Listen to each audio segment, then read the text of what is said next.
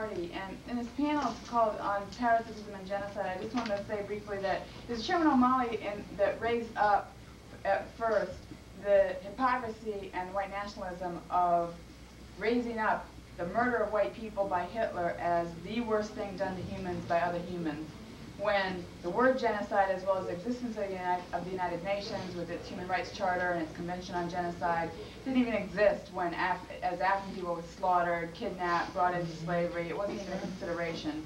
And for raising that up, he was banned from the University of Santa Cruz, being told that he was anti-Semitic. He was written up in all kinds of Zionist newspapers, and you know, for speaking a basic truth that white people don't want to hear. Right. And on the question of parasitism, it was Chairman Omali that developed the understanding of parasitism as the political and economic definition of the relationship imposed by Europe onto African and other colonized people. And this is a completely different political and economic analysis than what you will hear or what we've been versed in from those who would call themselves Marxists or from you know, the progressive white community. It's a completely different worldview from the Eurocentric view that most of us, that we are all trained in. And so I really want to urge, particularly the North Americans that are here today, to carefully consider what is being said and not just to, you know, feel good about the presentation and, you know, not just to enjoy the presentation, but to really consider what's being said and to raise questions that you have, seriously, to raise any questions that you have with the analysis that's put out, and to really try and come to grips with what it means in terms of what we need to be doing. So I want to welcome Chairman Omali and Yeshitela.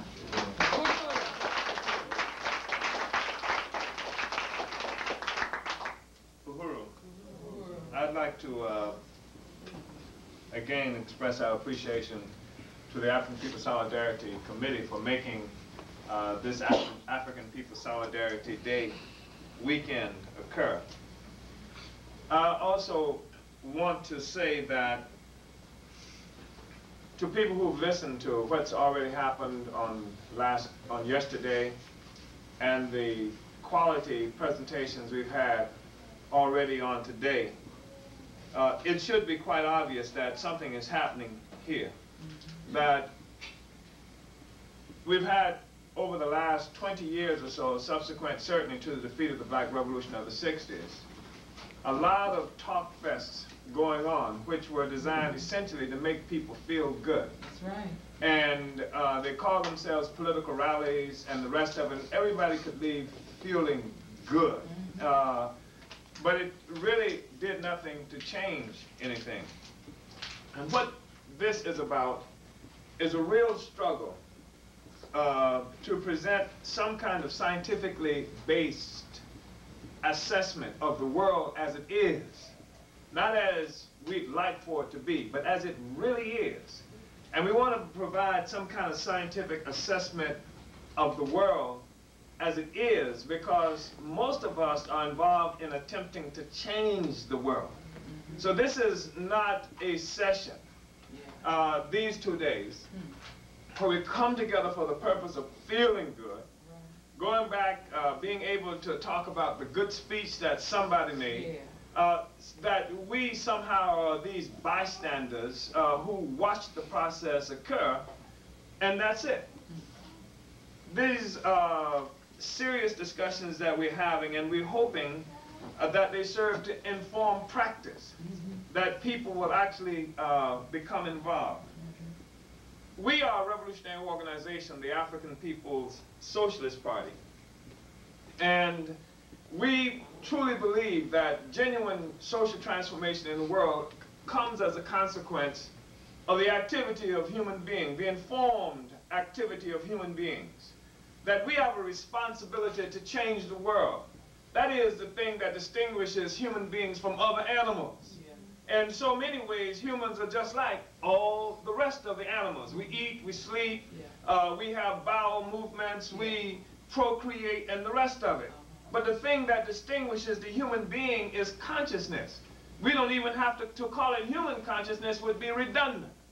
It is consciousness that distinguishes us from the other animals.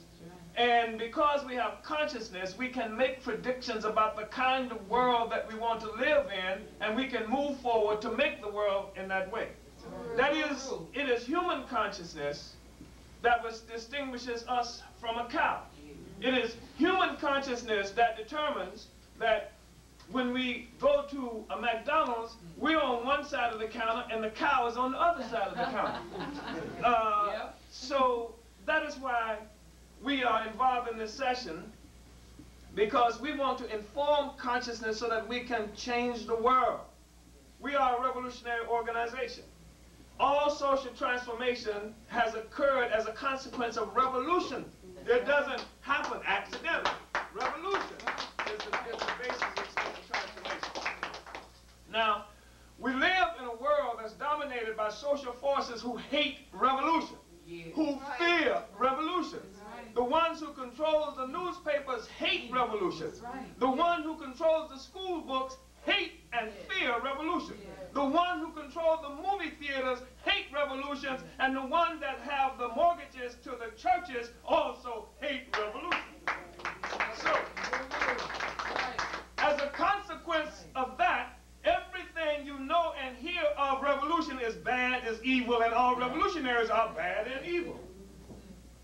But the people who need revolution the most are the majority of the people on the planet Earth. It is the majority who need revolution and who cannot live without revolution.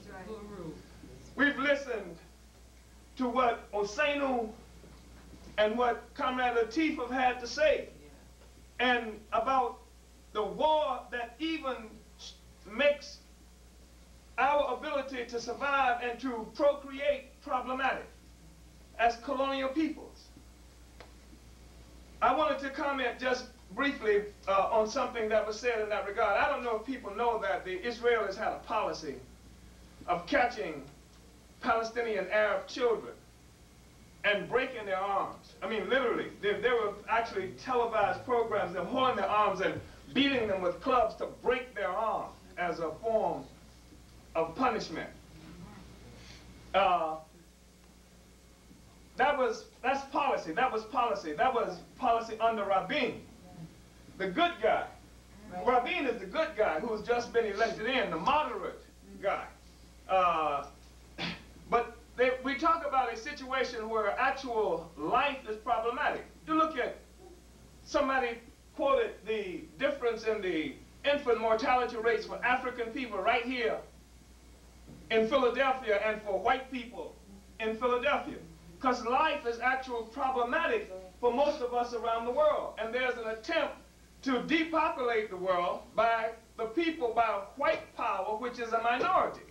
So it would reduce the rest of us. And this is an extraordinary thing that we're talking about, because this whole question of overpopulation is fantastic.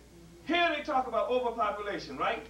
Where you have a situation where, at best, 20–25% of the population of the world controls and consumes 80 to 85% of the resources of the world. So where is there too many people? The 20 and the 25% is the goddamn too many. If anybody needs to be reduced, it's that 25% that's got 85% of the world's population. But the question of the production and reproduction of real life, that is, in fact, the motive force in human society. It is this whole process of production and reproduction of human life. That is the driving force in all human society. So what we look at, though, is this whole process. That's what we're talking about when we talk about the rise of white power as capitalism in the world was an aggression, was an attack on the ability of the rest of the world to produce and reproduce real life. That's what we've been looking at over the last 500 years, at least. And for Africa, we're talking about Africa having been at war for the last 1,000 years. There's been an aggression coming down against Africa. We want to have this discussion not as some kind of feel-good thing, because obviously anybody who's just looking for a place to feel good obviously is in the wrong place when they come here. And that is also one of the reasons that we start this process in terms of the people who are willing to participate at a different place than some other programs that you might go to. Because it is easier to go to a place where that's designed to make you feel good than it is to talk about the way the world really is, the way the world really is. And it is easier to go and be a spectator in a process than to come to terms with the fact that if the world is going to change, then it is upon us to change it. You go to see the OJs perform, and nobody gets on the stage with them. It's just the OJs performing. Everybody can leave feeling good, marveling at how well they sing. But to make a social revolution, something else has to happen. The audience has to become a part of the process of transformation. To make a revolution is not an easy thing. If it were, everybody would be involved in it. They'd probably call it something else too, you know? But it is not an easy thing. And there are certain things which are necessary in order for a revolution to occur. Some of them are relatively obvious. You need a crisis. You need, to make revolution, you need the inability of the ruling class to rule in the same old way. That sounds familiar. You need, to make a revolution, you need the people to have reached a conclusion that it's better to die than to live like this. People have to have come to that conclusion. That's what the Intifada was. Inside Palestine, people said, the guns don't frighten us anymore. Breaking the arm don't frighten us anymore. That there's nothing that we won't do in order to change these circumstances. I have some problems with the leadership of the Palestinian movement who kept the people disarmed, who told the people not to pick up arms, but that in fact, that is a prerequisite for making revolution. The people have to have come to a conclusion that nothing worse can happen to us than what is already happening to us. In order to make a revolution, we also have to have a revolutionary organization. A revolutionary organization is a prerequisite for making a revolution. Whoever heard of a revolution happening any place on the planet that didn't have a revolutionary organization as its leading force? With a revolutionary cadre, that is to say people, human beings who have come to a conclusion that that my occupation has to be revolution. That my profession is revolution. That I might do something else for a living in the interim, but my profession is revolution. Because as long as things exist the way they exist in this world, then I have to be preoccupied with overturning this kind of rotten social system. See, that is the highest expression of humanity, because that is the essence of humanity. That is human consciousness at its highest level, right?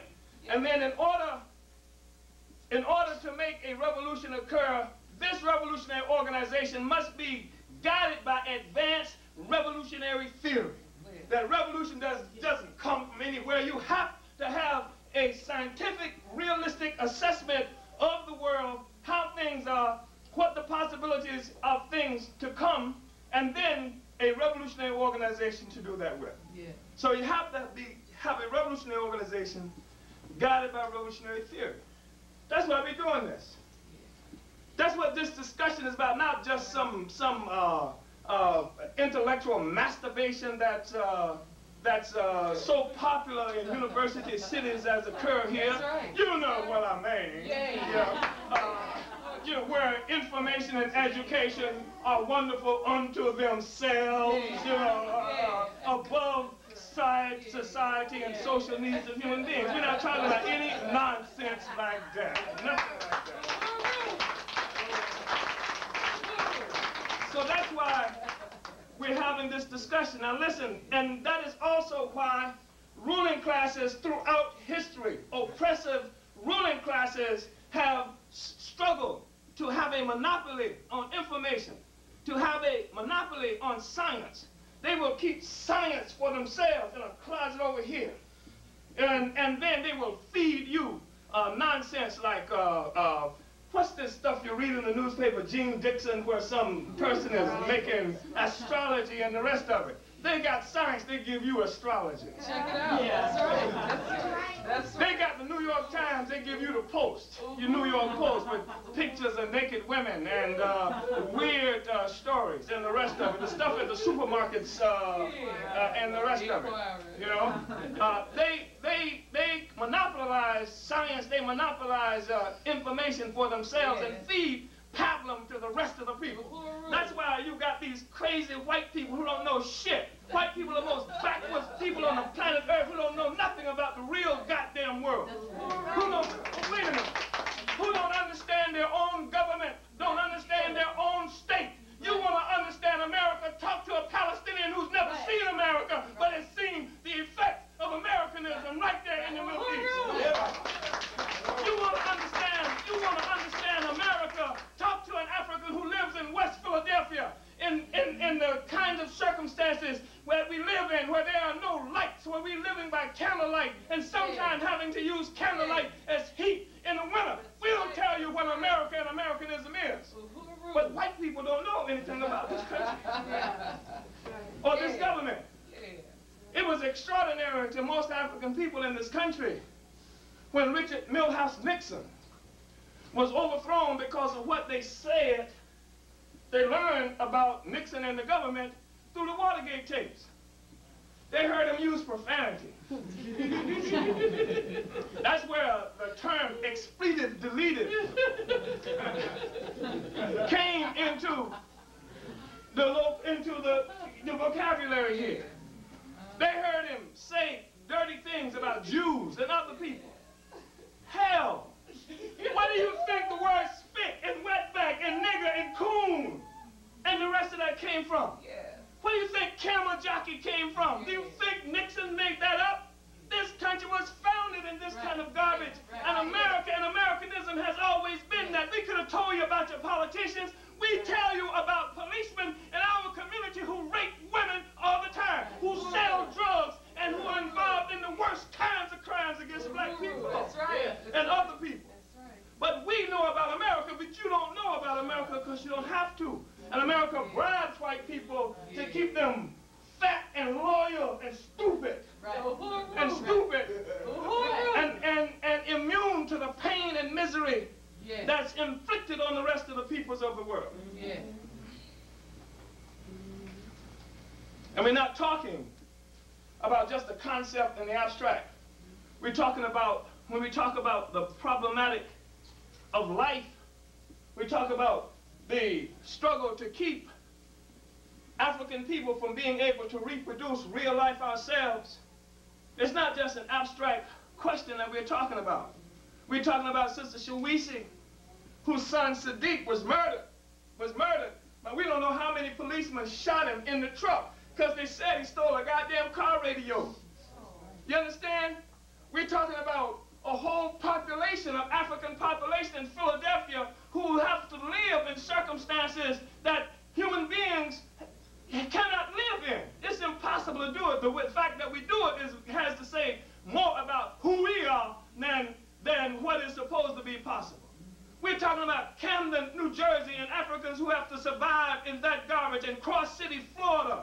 We're talking about Oakland, California, and all of the goddamn conditions which are imposed upon us, which people read about in the newspapers every day, hear about on television, and somehow can dismiss it because it's outside of the realm of what happens to human beings. It's just something that happens to black people and people who are not white.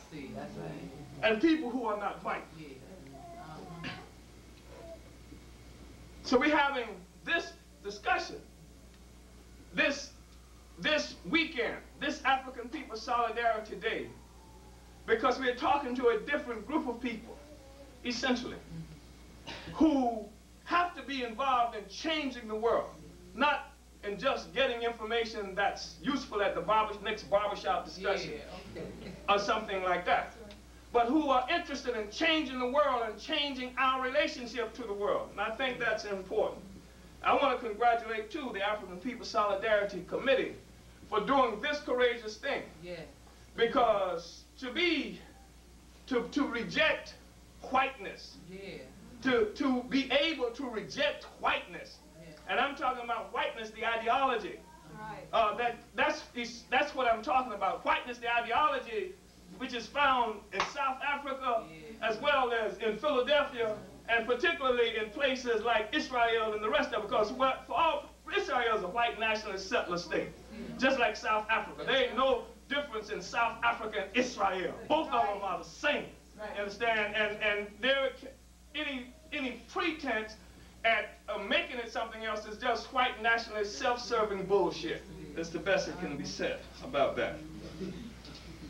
So we want to pull together people who are interested in changing the world, and that's what this is about. I want to say that it demands of us that we have to change some things the way we understand the world. Because in the past, white people are so quick to say, defensively, the white people are generally the most thin-skinned people in the world. You know, and that's extraordinary given the names they've given everybody else. You know what I mean? And so, you know, in every instance you begin this discussion, white people say, well, you know, I didn't have anything to do with that. I didn't know my father or my mother, grandmother, or a long time ago somebody did it, you know. Well, I didn't have anything to do with it either. Yeah, that's the reality. You didn't have anything to do with it. I didn't have anything to do with it. Slavery is both our legacies. It's mine and it's yours. You inherited the wealth of slavery, and I inherited the poverty of slavery. I am determined to change this legacy that's been left up to me. If you don't change yours for yourself, I'm going to change yours too. So it's best for you to join this one and both of us change ourselves.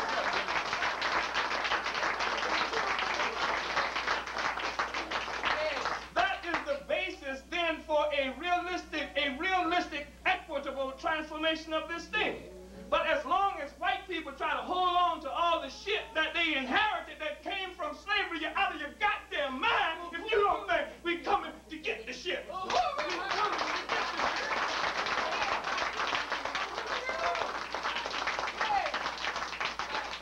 And we'd be out of our minds if we didn't come to get this shit. We'd be lunatics. We'd be Jesse Jackson followers or some other kind of stupidity like that. So, the world has changed, and people, we have to reassess this place that we're in. Not based on some kind of superstition or fantasy, but on the real deal. We were in California several years ago, and there was a group of Africans who were breaking into the houses of upper middle class white people and committing atrocities against them while robbing them. And during one of the trials, a woman who had been victimized, I mean, they were really committing serious acts on the white people. One of the white women who was victimized by this group testified during the trial that when it happened to her, she thought the revolution had come. And hers was the first house that they had got to. Now, the brothers didn't use no revolutionary language or anything like that, but they just assumed that black people kicked in their doors, started kicking their asses, right? That the revolution had come. Now, why in the hell would this white woman think revolution? I mean, why not just robbers, crooks, and anything but revolution? And the reason is because deep in the consciousness of every white person in this country is an assumption that one day niggas gonna get back at us for all this shit that we have done. But the reality is that African people are not vicious, violent people. That's just a figment of your imagination. That's something that white people have needed to think and put positive about African people for themselves. Because if we were, the babies that we raised, which were your babies, would not have ever come to life. The houses that we cleaned, which were your houses, would not exist today. You understand? And the streets that we paved and built, the youth would not be there. You know, the reality is that we are not that kind of people. You want to attribute to us that which is of you. That ain't us, that's you. That's you who have done that. That's you who have ripped and burned and cut off the different parts of flesh and dragged black people through the streets like animals and hanged us and cut babies out of mother's womb and made hat bands out of the uteruses of women and cut their vaginas out and tied them around saddle horns. That's you. African people have never done that. That's you who kidnapped us and who made us work for you for nothing for the people there and change the territory. So what used to be Iraq is now Kuwait. And when the Iraqis go back to where their home that's now called Kuwait, you call them invading, and then you invade them. That's you who spread us throughout the world, who changed our names, changed our culture, took our religion, and everything about us. We have never, ever, ever done anything like that.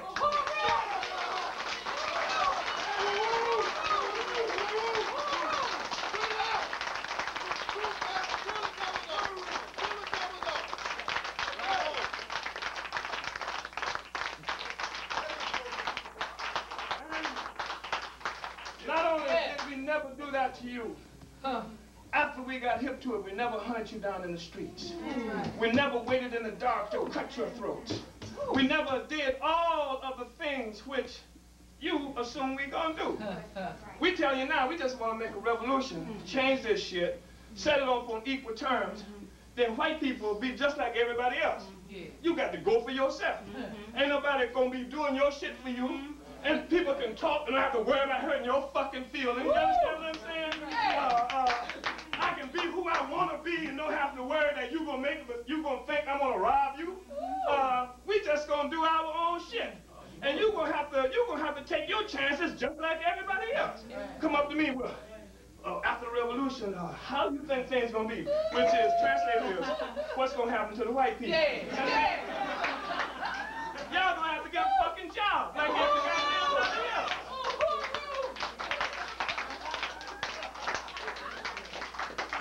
Go to work. You understand what I mean?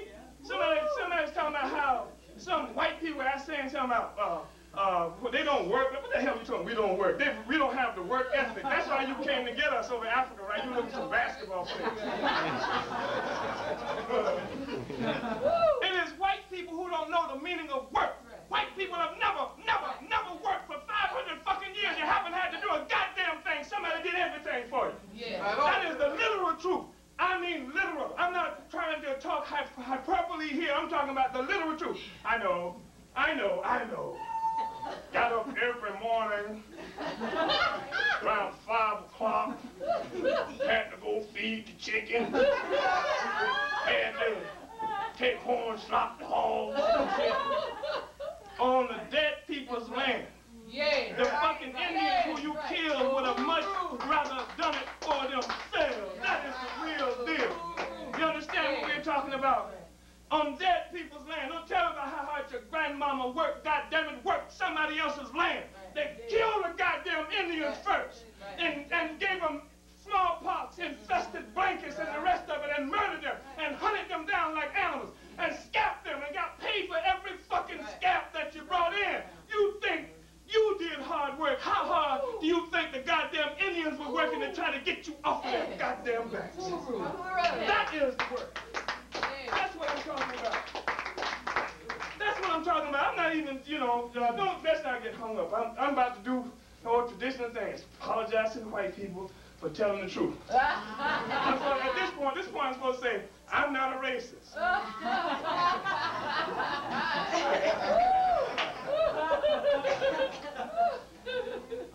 That's history, goddammit. UHURU. That's history. That's history. We're gonna tell it. Yeah. That's what this is about. This our day. We got 2 days. Yeah. And this one of them, goddammit, we're gonna tell it. I wanna just say briefly some things about political economy. We talked a little bit about it yesterday, but there's so much mystification around the whole question of political economy. I think it's really important for us to come to terms with this huge contradiction in the world where this tiny minority of all the people on the planet Earth, the only people who live in some kind of security. Some kind of security. Economic security, people who don't have to worry about how they're going to eat, people who, generally speaking, are not, don't have to worry about who's going to invade their homes and kill them or things like that. People who have to make up stuff to frighten themselves with. Who have to go bungee jumping, I saw somebody on, I saw somebody you know, on TV the other day who was doing what they call sky surfing. Here's a joker who jumped out of an airplane with a surfboard tied to his feet.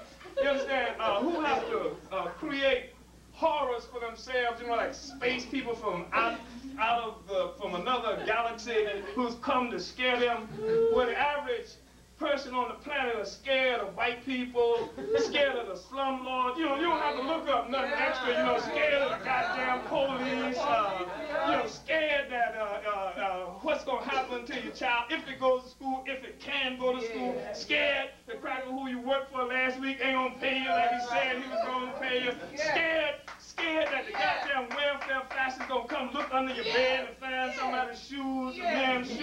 I mean, that, you know, people who, you know, got real fears on the one hand, but then you got this whole group of other people who live in security and who have to make up shit to scare them. Right. You understand? I mean, who are so unaccustomed to being afraid, who are so well protected, right, that they do the dumbest things in the world, you know, like sometimes, or even walk in the middle of the black community, all this stolen loot and shit, you know, go jogging in the middle of Central Park, which has been devastated in New York, a banker, and ain't nothing supposed to happen to your little ass. I mean, that's the dumbest shit, you know.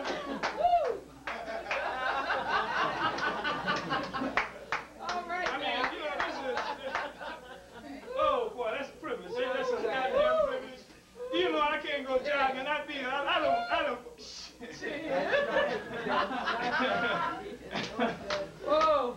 So we want to just say a few things to sort of explain a little bit, try to come to terms with how the world is as it is. And I want to, while in general we could talk about the whole world, I want to just concentrate just a little bit on Africa and our relationship to it. And I mean everybody in the room. African people got a special relationship to Africa. I hope we hip to that. I hope everybody in the room, every African in the room recognize that's what we are. We Africans. Because you can't get on no ship in Africa in 1619 as an African, right? And then get off in Jamestown, Virginia as a Negro, right? If you got on the ship as an African in Africa, when you got off the goddamn ship, you were still an African. You know that's the way it works, really, right? Unless that was some kind of mysterious ship, right? Unless that was the ship that Jonah was on and fell off and got swallowed up by the great fish, you know. But if it was a regular ship, when in 1619, when you put your ass on it as an African, when you took your ass off, you were still an African. Because that's just simple, that's just logic, you know. Now, a lot of nonsense has been passed around since that time. Well, I used to be an African. My grandmother, well, great-great-great-great-great-grandmother was born in Africa. But, you know, I was born in Mississippi or some nonsense like that, you know. And Malcolm, you had a great rejoinder for that. He said that sometimes kittens are born in ovens, but that don't make them biscuits. You know what I'm saying? But there's a saying in Africa as well, that you can go to the forest and you can cut down a tree, and then you can take all the branches from the tree and then drag it to the river. You can throw it in the river and leave it there for a million years, and it will never turn into a crocodile. It will never turn into a crocodile. So if you got on the ship as an African, when you got off the ship as African. If you don't think like you're an African, then do what Michael Jackson did. Cut off your lips and turn them in on your way out the door.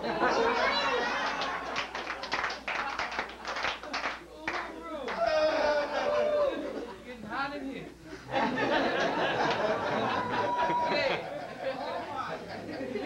So it is fundamentally important for us to understand who we are. Because we got some work to do, Africans. We got some work to do. And it's important to know because things happen to us, and if you don't know who you are, you don't even know what's happening to you. So you sit up and look at what's happened to them Africans who they sweep up on the water shores of Miami and say, look at what they're doing to them Haitians. You understand? What is the first thing a thief does when he steals something? Scratch the name off and maybe call it something else. Come to Africa, go to Africa, take what used to be known as Azania, change the name to South Africa, take over the land, the rest of it. Now they act like it's always been like that, right? Call themselves South Africans, right? What do? They leave Europe, go to some place called Palestine, kill the people, possess the land, change the name from Palestine to Israel, call themselves Israelis, act like they always been there. You understand what I'm saying? They scratch the name off. That's the first thing they do. And then they disperse Africans all over the world. Now we're not Africans anymore. First we was niggers, you know, and coons and all other kinds of dirty names that they could come up with. Now the shit you getting hipper and hipper, so they have to call you an African, but now they make you an African American. You understand? You better cut loose that hyphen. Because that hyphen is a chain that's trying to hold your ass in slavery, keep you on the plantation. You can't be an African and American at the same time. That's a contradiction in terms, because America was born at the expense of Africa. That's like calling yourself a slave and a slave master at the same time. It's an impossibility. You're supposed to hate America. That's right. That's it. You're supposed to hate America and hate Americanism. How can you love America given what America has done to you?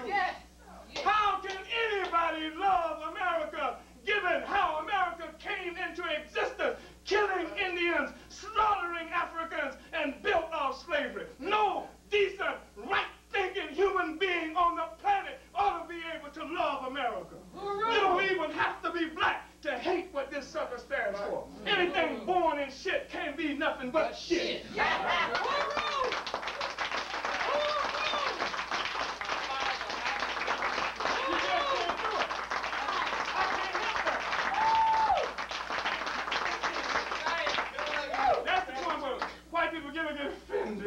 But why you getting offended? This shit ain't yours anyway.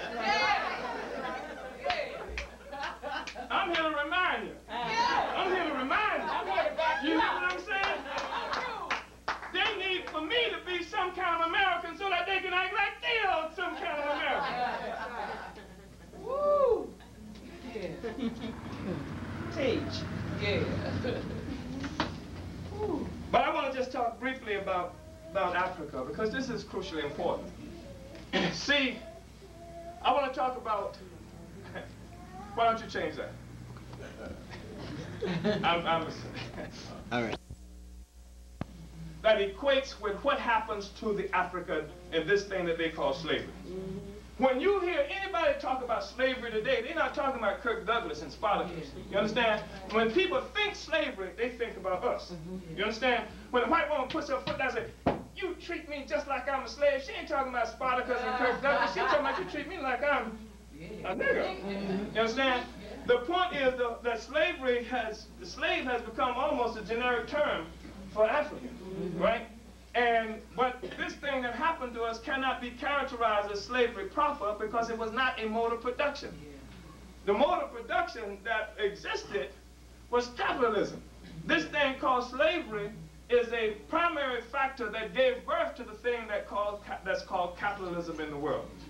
You hear what I'm saying? So the rate, and this is important too, because we've had some Africans in Africa.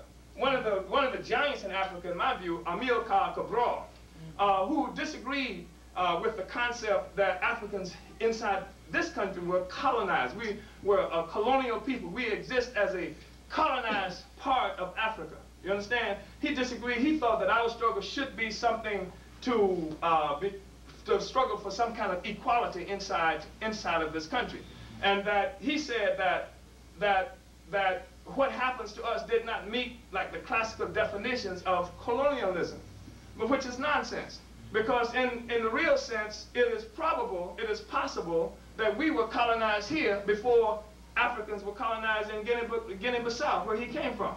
That is some possibility that it occurred in that fashion. And secondly, that colonialism never looks the same everywhere. That it's got special features everywhere it exists. And then thirdly, to cut Africans off like this, Cabral was making a profoundly important error.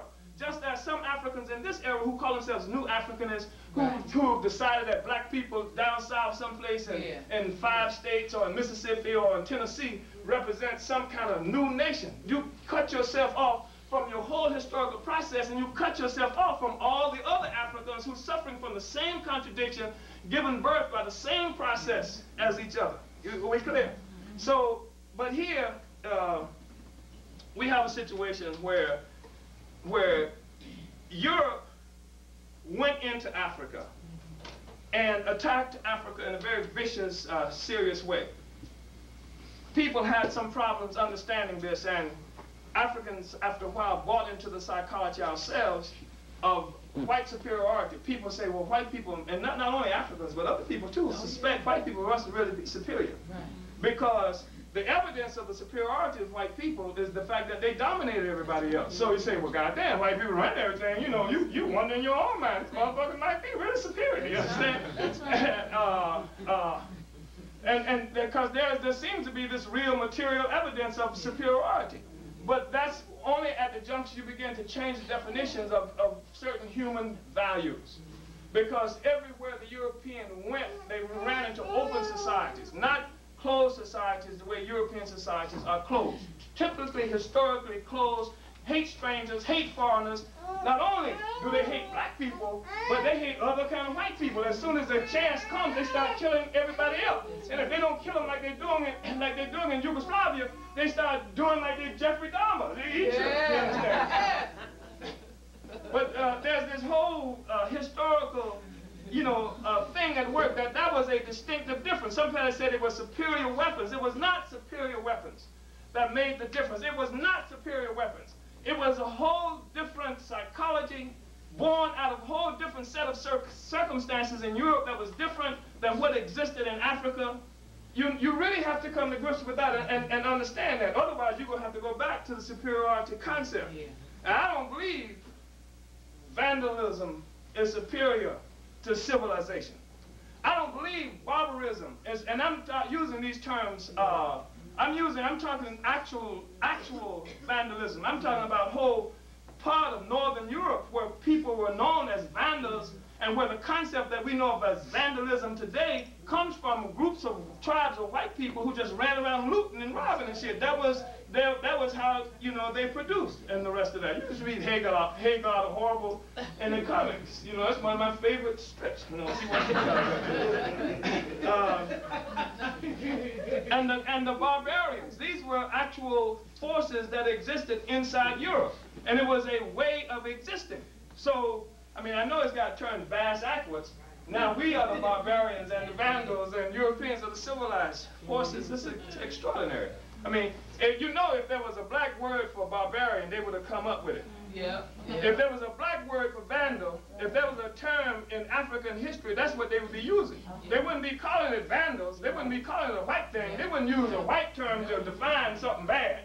If there was anything worse than what they was doing that was black, that's what it'd be known of. It would be called Zuluism. You're right. or something to that effect. Yeah. If vandal is the worst thing they could come up with. And they had to extract that from the history of Europe. Anyway, that's a different story. Out of Africa, we had this attack on Africa that was a part of be known as what we call the slave trade. And this was something that also coincided with a lot of aggression that was going on against other peoples in the world. But Africa was central to this development of what we now know as capitalism, and what is in fact white power. It is central for several reasons. One key reason of its centrality is because for the rise of capitalism, there needed to be a world economy. And it was the trade in black people. I'm not even talking now about the labor stolen from black people, which represented a form of what they call primitive accumulation of capital, but the actual trade in black people, that dispersal of black people all over the world, that hooked up for the first time in human history a single world economy. Now, don't misunderstand what I'm saying. I'm not saying that human beings did not trade with each other around the world before. The Arabs were in all kinds of places. Africans circumnavigated, at least one fleet of ships circumnavigated the continent of Africa 4,000 years ago, 4,000 years ago. And if anybody who's seen pictures of the Olmec heads in Mexico and in southern Mexico and parts of Central America, these huge heads who look like my nephew, which have been there for thousands of years, there's plenty of evidence of the travels of African people around the world. And anybody who knows anything about the history and structure of the pyramids in Egypt, who can compare them to the pyramids of the Aztecs and other forces down in the Americas, can see the transfer, the cultural and scientific transfer from one place to the other. So trade was definitely occurring. And it was only the Arabs who called this place Europe, Europe. It was the concept up until the 17th century, Europe was not known as Europe. There was no single concept of a European or Europe, except for the Arabs. The others were like Hagar and the Horribles and warring tribes and the rest of that. So, but there was no single world economy. One economy hooked up. So the whole economy was hooked up into one process. That was what happened from the slave trade, which was taught to us in school as the triangular trade. Do you remember? Yeah.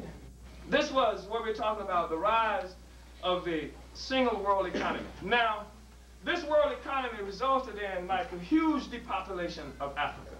Africa is underpopulated today. I don't care how many babies they tell you born per 100,000 in Kenya, which is supposed to, I think, be the highest, the fastest growing population, something like that in the world. Africa is underpopulated. It is one of the reasons that Africa suffers today.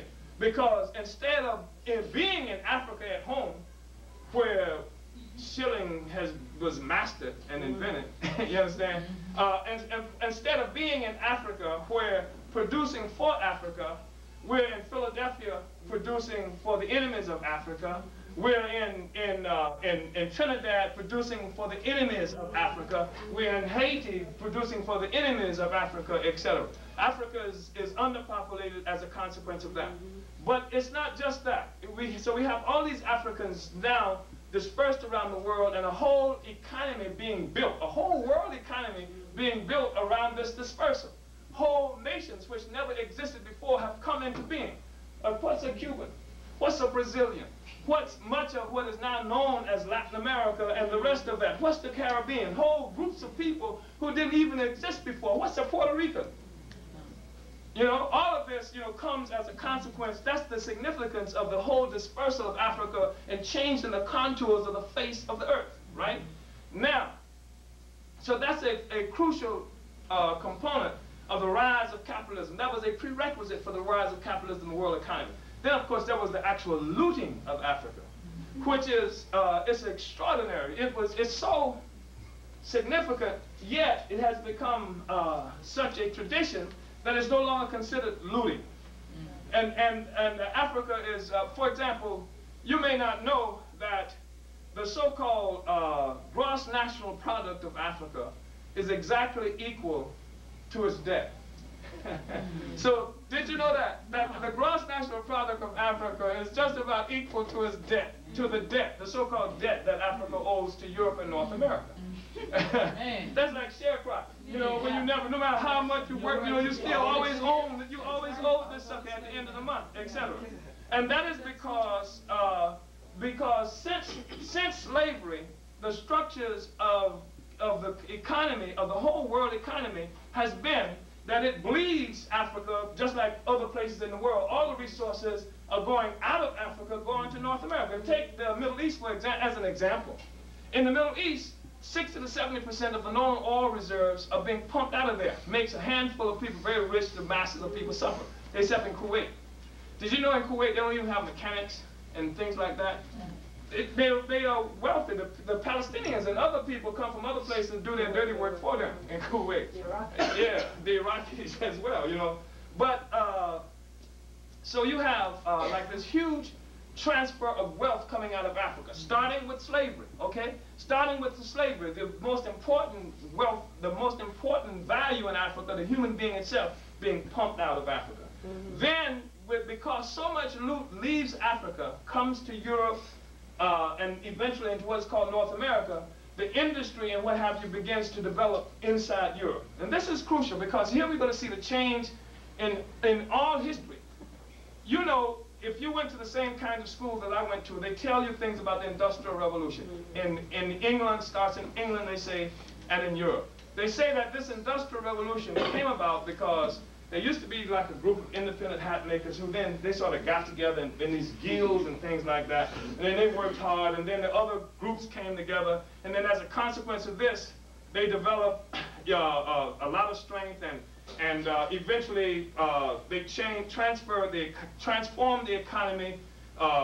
Revolutionary ideas by people like Rousseau and John Locke, became popular, and masses rose up and overthrew everything. But that's the root of the Industrial Revolution, is that these groups of hat makers, groups of little forces who were independent workers, banded together in these guilds, then factories and things like that developed. Nonsense. The root of the transformation in Europe was what was being stolen out of Europe. It was not something that happened inside Europe that was the origin of the social transformation or even the economic transformation in Europe. It was the loot that was coming from out of Europe that created this tremendous abundance. That's the basis of like the development of the factories, and the rest of that came out of the resources that was coming from the slave trade and other things. Let me show you. Like the whole ports like in Liverpool, and I don't know how many other cities in England, as an example, were built around trading in black people. You have metal works beginning to improve. Yeah. Huge numbers of people now working together, working on metal, because they have to make metals for ship fittings. They have to make metals for collars and chains and stuff to go around Africans. And you see the same thing beginning to happen in shipbuilding itself. Whose groups now need them because they got to build a whole bunch more ships than what they were building before. You have innovations, various kinds of technological innovations going into shipping and to other kinds of technology and industry based on the trade in black people. You have now the emergence of a whole class of people who are now known as workers, who didn't exist before. There was no working class. There was like the serfs and the nobility and the rest of it. But here is the basis for the technological transformation that occurs inside Europe. In fact, the sucker got a job, the working class got a job because you were enslaved in Africa. We're talking about political economy here. You understand what I'm saying? So you begin to see the whole transformation of Europe. Now, you see also this new group beginning to emerge in Europe. These are like the entrepreneurs, the mercantilists, if you will. Some of them were pirates like John Hawkins and other forces who came to be heroes in European history and the rest of it. But a new group of people began to emerge who now accumulated so much wealth as a consequence of piracy, slave trade, and things like that, that they could actually challenge the nobility. They had more money than the kings and queens and shit. And they actually began to raise up demands. Like one of the popular demands at the time was for free trade, right? Now, and that's the thing that George Herbert Walker Bush is always talking about, protecting free trade and the rest of it. But the term free trade was given birth during the slave trade, when the nobility had a monopoly on selling black people, trading in black people, and the entrepreneurs, this rising entrepreneur, wanted to also sell black people, and they demanded free trade in black people. You understand? This is the origin of the concept. Lloyd's of London was born during the slave trade. The stock market in this country was started during the slave trade. The first stock was us. We're talking political economy here. You understand? Ain't no mystery in the shit. Right. See? So, you have all of these Africans who are leaving there. Then you have, as a consequence of the Africans resulting in the technological transformation inside Europe, then slavery becomes outmoded. They don't need slaves no more. What they need is the loot, is the mineral wealth. What they need are the ores and other things that comes from the earth that can now feed the factories. So slavery is out, and now direct colonialism.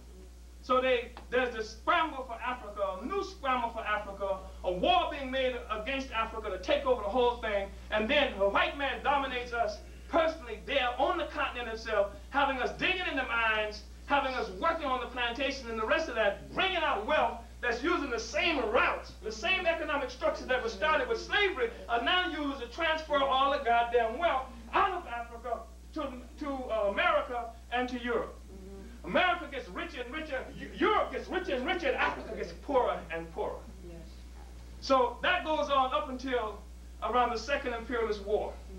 And the Second Imperialist War, let's go to the Second Imperialist War. By this time, the situation is such that the white people are looking for a new deal because they want to redivide the world.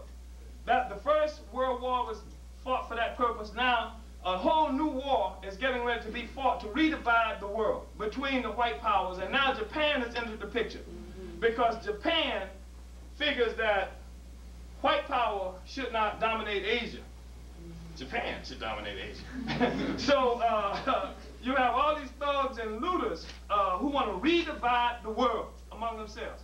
Germany felt like it got a bad deal during the Versailles Treaty, and after the First Imperialist War, it wants some more of the action. Of course, Germany is kicking ass all over Europe, just transforming every damn thing. So a whole war among white people to redivide the world.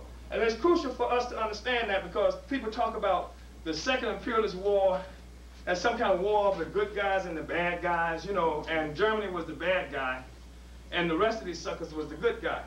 But if you want to look at it in practical quantitative terms, and in qualitative terms, actually, Germany was the lesser of all the evils as far, I mean, if you had to pick them out, because it was the British who had an empire upon which the sun never set. It was the British and the French who had African colonies all over the goddamn place. I mean, Germany had some as well, but these were the dominating forces. It was the Dutch who was stepping on our neck in what they call South Africa and the rest of it. I mean, you know, here, but the real thug had history had to be the Germans. Why? Because ultimately, and this is after the goddamn fact, of course, Germany lost, so you didn't write the history. That's one reason it was a bad guy.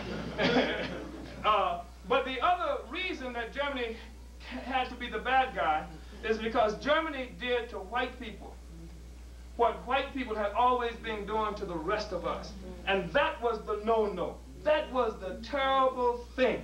That broke all the rules of warfare that had come into existence since slavery. Up until before slavery, white people killing each other off like flies all over Europe. But with the advent of slavery and the advent of white capitalism, white people's killing everybody else. And you break the rule when white people start killing white people, and that was the crime of Germany. Yeah. Which is why Hitler is the bad guy. But how can Hitler be worse than Roosevelt? Right. How can Hitler be worse than Churchill? You know, that's impossible. That's impossible. That's much thuggery. How can Hitler be worse than King Leopold from Belgium? If you know anything about what these people have done to the rest of us, Leopold by himself killed more people in the Belgian Congo, what we call the Belgian Congo, than Hitler did. And all the Nazis. So, you know, that's really important. You know, it was a war of thugs. That's why I'm even upset when I hear people talk about, you know, hear Mandela with his little silly, dumb-ass self saying shit like, they are like Nazis, talking about the South African government. What do you mean Nazis? What the hell are you talking about Nazis? I mean, it was George Washington who had slaves and shit like that. It was Thomas Jefferson who was a slave owner right here. Who was killing the guy? It was Kit Carson who was murdering fucking Indians all over this guy. We're no goddamn Hitler. Hitler is a Johnny-come-lately. Yeah, right. You know what I'm talking about? But that's become the reference point even for the oppressed people. Hitler's become the reference points of evil even for you. You got both feet in the oven yourself, and you're talking about, and somebody named Roosevelt is doing it to your ass, and you're talking about Hitler. You're supposed to hate Hitler, but you damn sure ain't supposed to hate him worse than you hate George Washington. You'd be a lunatic. You'd be a frothing at the mouth, jump out of 10-story building, crazy-ass lunatic to hate Hitler worse than Thomas Jefferson or some of these other clowns around here.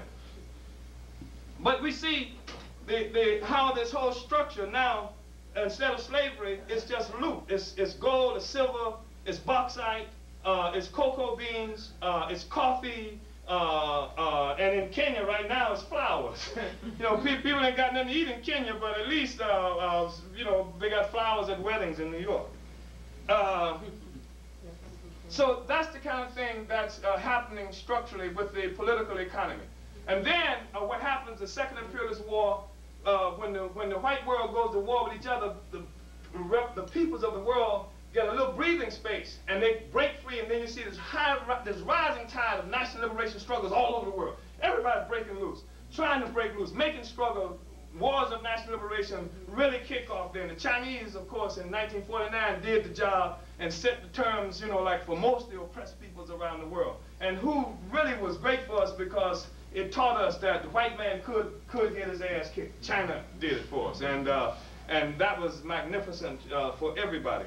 And then, of course, like I said, that happened during the Second Imperialist War. And then what happened was the imperialist powers around the world fell back on this thing that they call neo-colonialism. And this was really helped as a consequence of the Mau Mau in Kenya. When the Kenyans rose up in the form of the Kenyan Land Freedom Army and did a magnificent job of really terrifying the whole white world because they started taking off heads and just really made a great revolutionary struggle, perhaps the most important in Africa. I mean, a lot of stuff happened since then, Nkrumah stuff in Ghana and the rest of it, but the Kenyans, the thing that made Kenya so significant is they engaged in armed struggle, and they lost. I mean, the Kenyan Land Freedom Army, known as the Mau Mau, were defeated. Dedan Kimathi, you know, was killed by the British. They caught him and executed him and the rest of it. And they went into jail and got this Uncle Tom out of jail named Jomo Kenyatta, put him in power as the new president.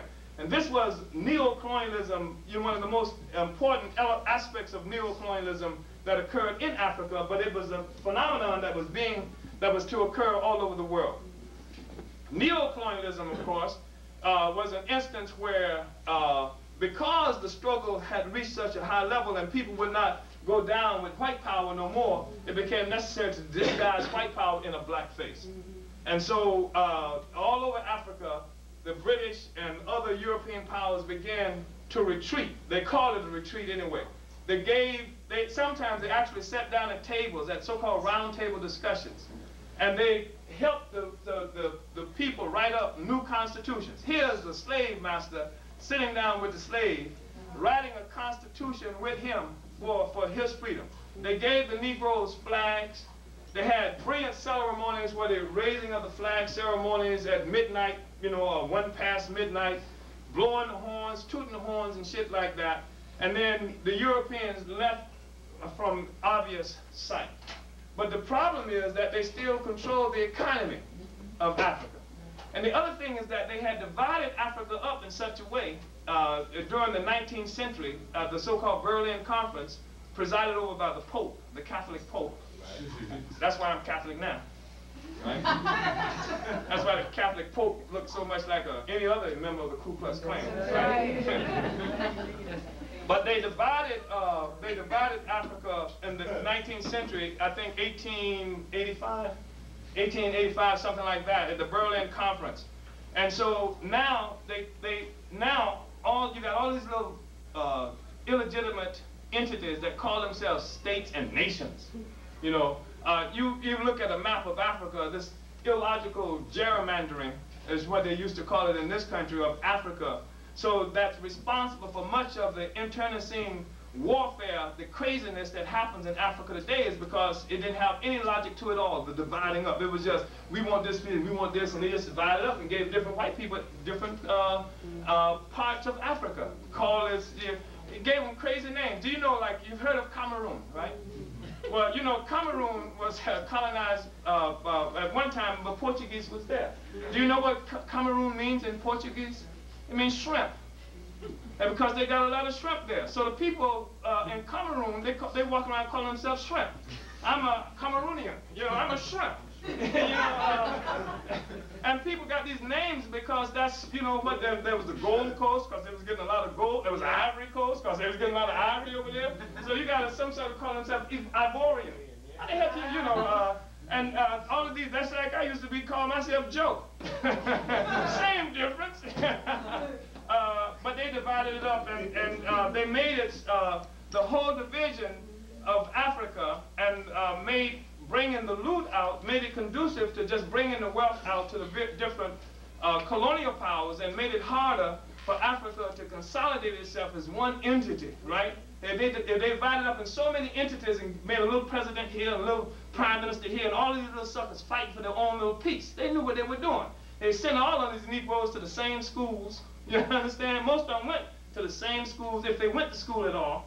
Sometimes they didn't go to school. They just had a white man who was really running things behind, and sometimes they still left in Africa right now.